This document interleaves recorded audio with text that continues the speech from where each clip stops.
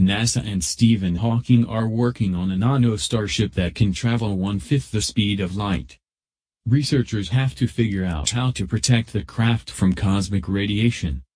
NASA researchers have joined forces with Stephen Hawking to build a nano-starship that can travel 1/5 the speed of light. If successful, the ship, called StarChip, could reach Earth's closest star system, Alpha Centauri, in 20 years.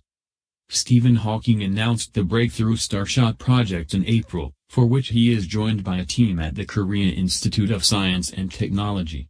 But whether the craft could survive a 2-decade-long trip remained in question. That's where NASA can help. According to their researchers, high-energy radiation in space could cause the ship to cease functionality well before the 20-year trip was over, according to Science Alert. NASA proposed a number of options to pursue in the development stages of the project.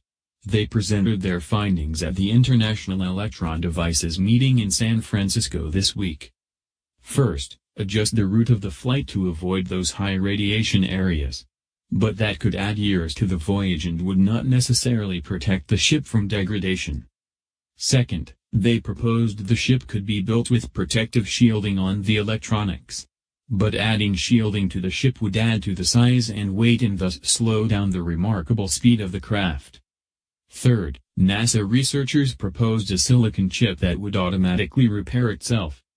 On-chip healing has been around for many years, NASA team member Jin-Woo Ha said in the presentation.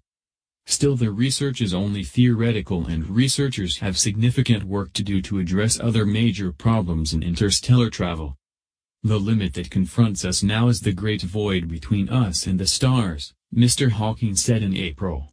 But now we can transcend it. With light beams, light sails, and the lightest spacecraft ever built, we can launch a mission to Alpha Centauri within a generation. Today, we commit to this next great leap into the cosmos because we are human, and our nature is to fly.